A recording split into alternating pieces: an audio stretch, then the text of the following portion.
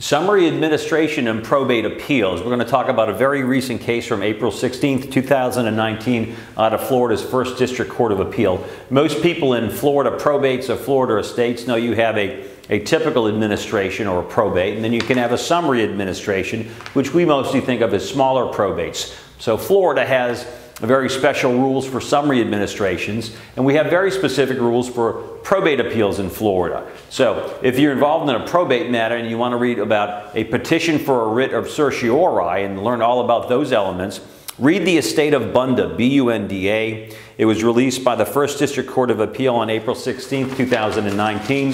You can read it free of charge by going to the First District Court of Appeal's website, clicking on opinions, scrolling down to the date, and you'll get a PDF of the case. But it reminds us that if you're going to the appeals court for a petition for a writ of certiorari, there's certain elements that you need to demonstrate for the court to grant you that petition. You can read more about it free of charge by reading about the Estate of Bunda.